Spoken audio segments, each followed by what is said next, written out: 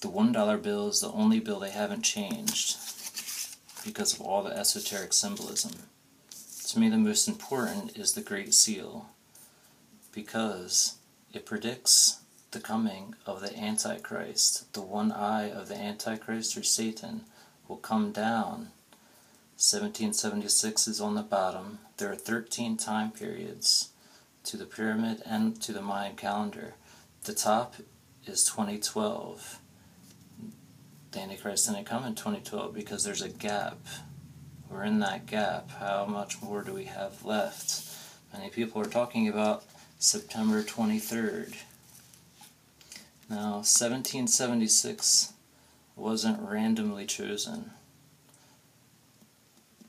You take 999, 666 upside down, plus 777, number for completion or God, and that equals 1776. Is that duality, up, down, good, bad, white, black?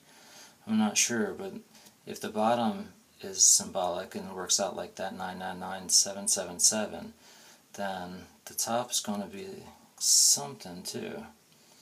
If it is this year, 2015, minus 1776, it's going to be something. September 23rd, is it?